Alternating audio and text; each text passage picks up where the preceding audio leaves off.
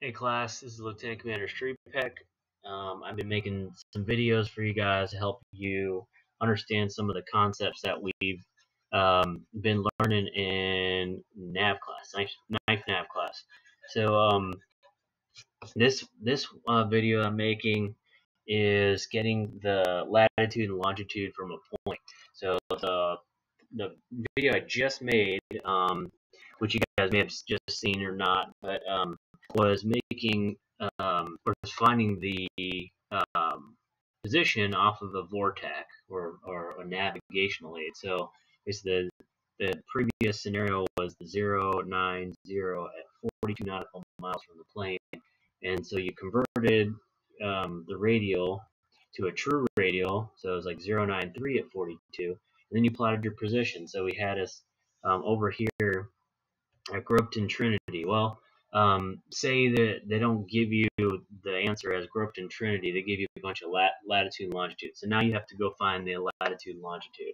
Well, that's not too bad. So all we have to do now is use our plotter and basically line up on the point, right? So say, well, we knew it was in like kind of the right side of the field, but we'll just go with the middle of the field. So we'll do latitude first. So we have to find our reference line. So there's 31 degrees north. So we know it's, we go up from there. You count up. And so we have the number of tick marks line up the same on both sides of the plotter. So we got 1, 2, 3, 4, 5.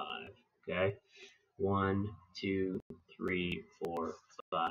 Perfect. Okay, so we know that the latitude, we'll write it right here, is 31 degrees and 5 minutes north. Okay, so we got that. Now we need to get our longitude. So we're going to go ahead and turn this sideways now and do the same exact thing. So we'll just line up again, same number of tick marks above it and below it.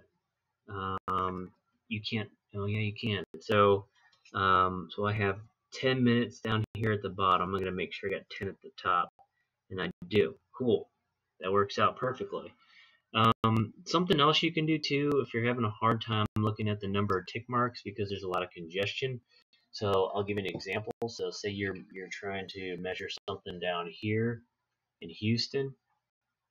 The sometimes those actually this is a lot easier, but sometimes the tick marks are not easy to see. These are actually easy to see, but when you have a lot of obstructions along these lines of longitude and latitude, something you can do as well is and this is really what the book is telling you to do too. So I'm not like doing anything different than what the book's telling you, but you want to make sure that you line up your perpendicular line on the line of latitude or longitude, whatever you're trying to measure, and so that gives you the most basically parallel line to longitude or latitude, depending on what you're trying to measure. So that gives you the straightest line you can do if you can't measure the number of tick marks. So this one you can. So you have 10 here at the top, 10 at the bottom, and so that's what we have. So it's 095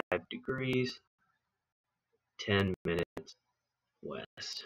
Okay, and so yeah, the two ways you can do it is count the number of tick marks on both sides, and or you can make sure you line up the straight edge on latitude, and then the perpendicular line is lined up exactly on a line of longitude, and then you do the same thing for longitude. So you switch it, and it gives you the same thing. Cool.